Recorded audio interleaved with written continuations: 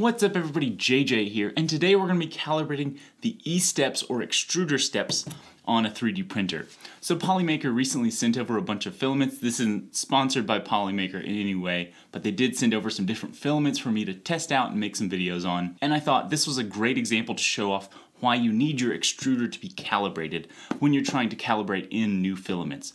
Or if in general you're just going into some deep diving on your calibrating your 3D printer. A lot of time the stock setting will be fine and there are other tweaks to get around a miscalibrated extruder, but if you're really trying to go into a deep dive of calibrating your 3D printer or you're trying to get a new filament to get working correctly, it can really help to get your extruder correctly calibrated. So today for demonstration, since this is a small printer I can have on the desk right here, this is direct drive using Klipper, but I will explain the differences for Marlin and for a Bowden's type setup. So this should cover everything you need to get your extruder calibrated correctly. This isn't something you need to do very often. Usually it's once per printer, or maybe after a couple years of solid printing. If you notice things getting a little bit off, you might try recalibrating it. Usually you calibrate it once, and you would only need to recalibrate it if you change the motors, change the stepper motor drivers. If you really change the hardware involved, then you recalibrate it, but other than that, you should be fine. So, I've got my coffee ready. Look at this mug. It's got various cats in all the different series of Star Trek uniforms. Love it, but we've got coffee ready. Let's get right into it. So I've got the top hat off so we have good access to the extruder. But the first thing you're going to need here is a computer connection to your 3D printer. Whether that's Octoprint if you're still using Marlin firmware, or Fluid or Mainsail if you're using Klipper firmware, or if you don't have any web control setup, you can use a USB cable connected to your 3D printer and then use something like Pronterface or Cura to get a terminal where you can type in G-code and it sends it to the printer. I'm going to be using Fluid since that is the web interface I have set up for this 3D printer. But the first thing we're going to do hardware-wise is remove any friction after the extruder. So in a direct drive extruder like this, remove your nozzle. In a Bowden type setup, you can just remove the Bowden tube from right after the extruder. That way we're isolating our calibration to just the section of the motor and the gearing to move filament forward. We're not calibrating any friction of your extruder or hot end or all the other parts in the system. And then once you know your extruder is working correctly on different filaments, you can calibrate your flow rate, your temperature, a bunch of other things you can do. But this is purely extruder calibration right now. So now that it's up to temperature, I've got the silicone sock off, and I got my handy dandy nozzle remover here. You can just pull your nozzle off.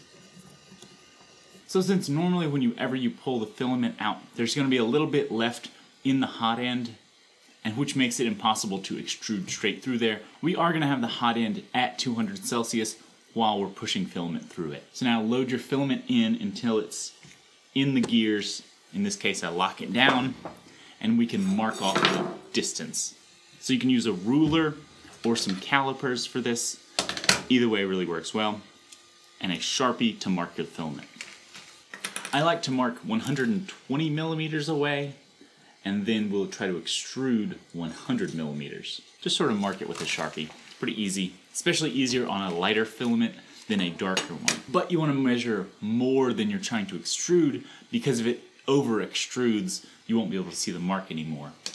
So in whatever computer interface you're using, go to the console, and the first command you're going to send is an M83.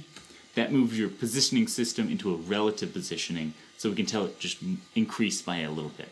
Then you send G1, E100, F100. This command tells it to extrude 100 millimeters of filament at a fairly slow rate. So I got another error that you may run into, the max extrude only distance. The default value in Klipper is 50, so you could send just two 50 millimeter retraction commands, or you can go into your config file and increase that value. So under your extruder definition, you can add whatever distance you want. I'm going to bump it up to 100 because for calibrating your extruder, I like 100 save and exit. Now we should be able to send that same command. So now you can measure the distance from your mark on the filament to wherever you started from. And I'm measuring right at 18 millimeters. So the reason I put this whole part before any of the other parts is because if you were to measure a perfect 20 millimeters right there, that means your extruder is pretty spot on calibrated. You don't need to move forward with any of the other steps. but since I did measure 18 and not 20 millimeters, we can move forward. So to do our calibration, we need to figure out what the current extruder value is on our printer. If you're using Marlin firmware, you can send the command M503. That will give you a printout of a bunch of different config settings. Then look for the line that starts with M92. Somewhere at the end of that line should be a value that starts with an E and then be a 3-digit number with maybe some decimals after it. That's your current extruder value. If you're using Klipper, it's a little bit easier to find it. You just go into your printer.config file, go down to your extruder settings, and then since a recent update, we're going to be using rotation distance as the value that will be changing. So in Klipper, we do need to run this equation to get our E-step value. So E-steps equals full steps per rotation times microsteps divided by rotation distance. And rotation distance will be the value we're actually going to be changing. So our current value is 143.95. In Marlin, it will be that full E-step value. So here's sort of the big equation I've created, combining a bunch of these smaller equations that some websites will give you for how to calculate this value. It's basically a ratio, percentage-wise, how far off your current value is from what you expected it to go. So you take your current E value, times it by 100 millimeters we expected, and then divide it by your 120 millimeters we measured, minus what length was left at the end. So this 14,394.96 divided by 102 will give us a new value of 141.12. Then we can work that equation backwards to get our new rotation distance of 22.67.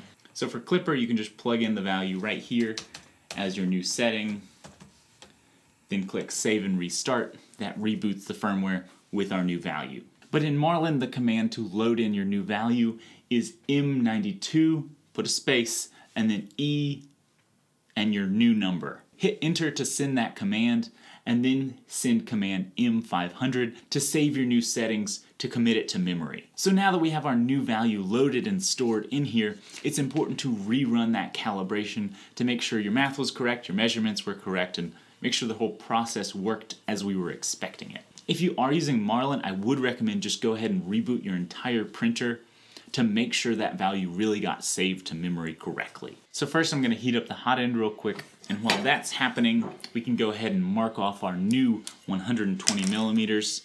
It can also help if you're having trouble holding all these things at the same time. Hold it up and mark it, and then remeasure it without trying to do the marking, and remember exactly how far it is.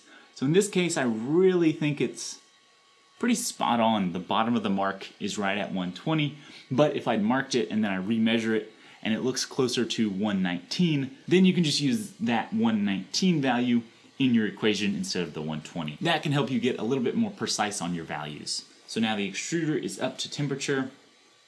We're going to send that same G1, E100, F100 command, and it takes about a minute to extrude. You do want it to run nice and slowly here. You don't want to test the limits of how fast you can run things or have errors with skipping gears or slipping filament in the gears or anything like that. And now we can come back and remeasure, and that is spot on right at 20 millimeters.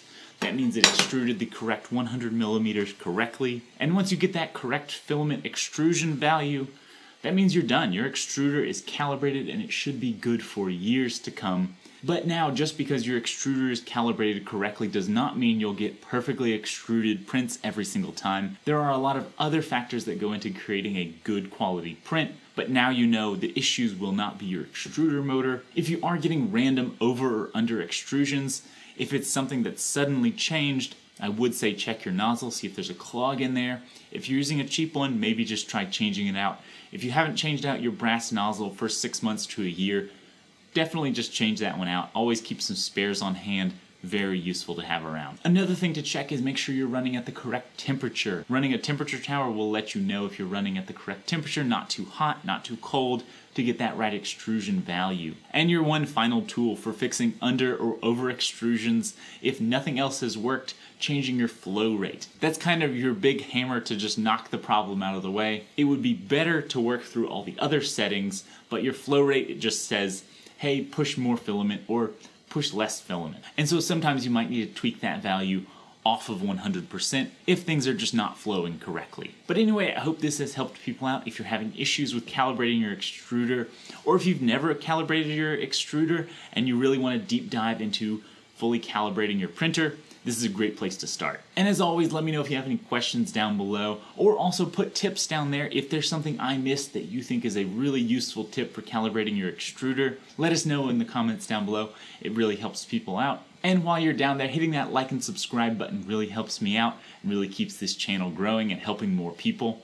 But anyway, go out there, create something amazing today, and I'll see you in the next one.